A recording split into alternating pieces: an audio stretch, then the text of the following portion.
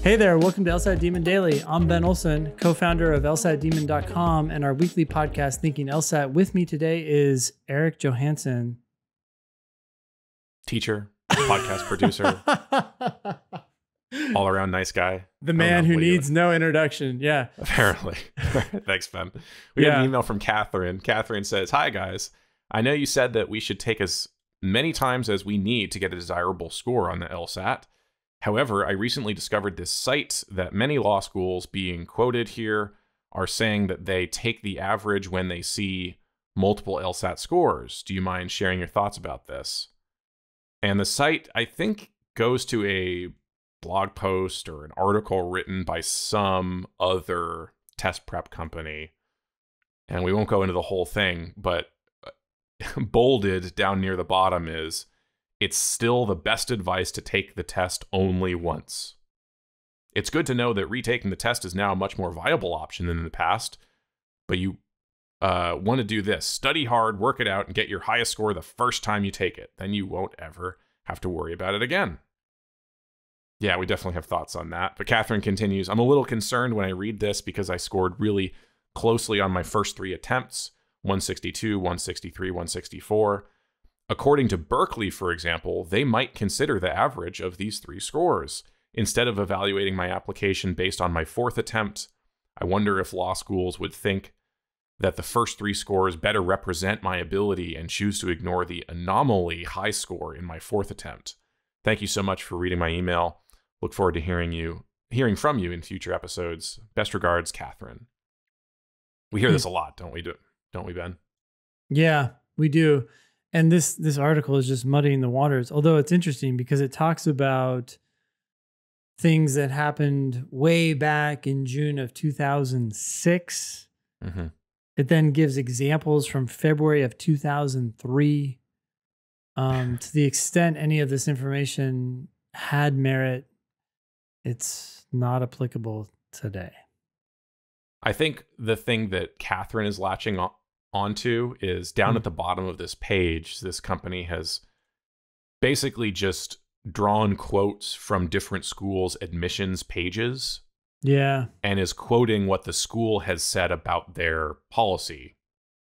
And you have a school like, well, Cornell. In general, Cornell law's policy is to take the higher score if it is at least 3 points higher than a prior score. But the admissions committee invites applicants to submit an addendum to their application explaining the difference LSAT scores and why we should take the higher LSAT score. And there's something that happens there is Cornell invites you to submit an addendum.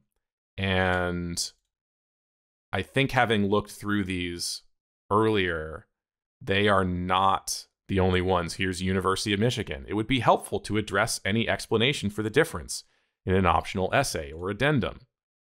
Yeah. I think there are other ones as well, but there are, in general, these schools that are saying, hey, we might look at all of your scores. Maybe submit an addendum.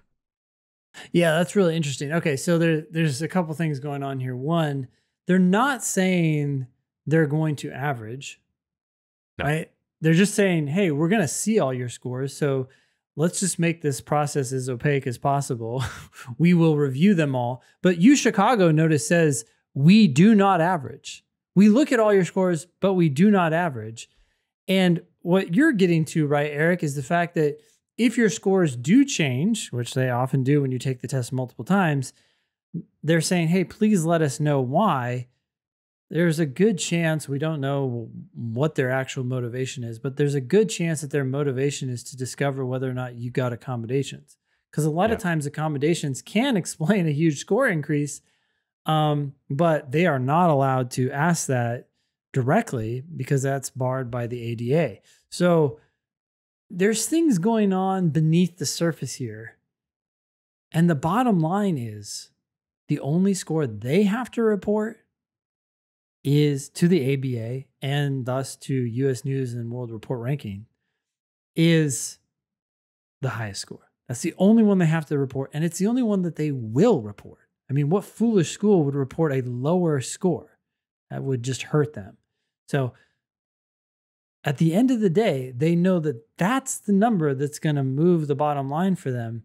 So they are almost certainly not going to average unless they're hurting themselves. And so don't worry about any of this. Just keep taking the test until you get the highest score you can get. And that's what you're going to apply with. And if they ask you to explain why your scores changed, simply say, I knew I could do better. My practice tests indicated that I could score better. Yeah. Yeah. And also just the question about whether a high score might be seen as an anomaly.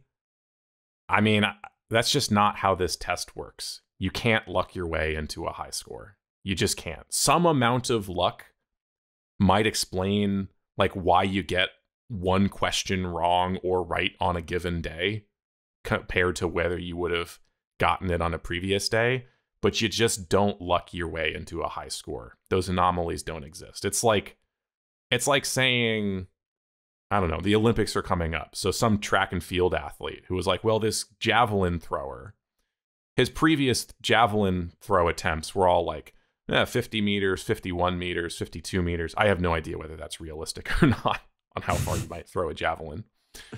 But then there was this one time when he threw it 75 meters. Mm-hmm. You don't throw that out as an anomaly. That indicates how far you can throw a javelin. Yeah. Just like if you score a 170, that indicates you can score a 170. Yeah.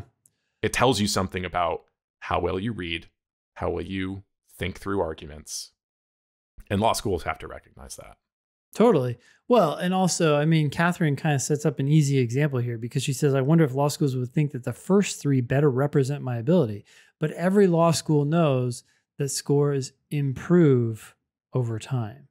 So if you take the test and you get a 145 officially, that's an unfortunate waste of a test. But if you do that and then you come back with a 165 or even a 175, they know that you did something in between.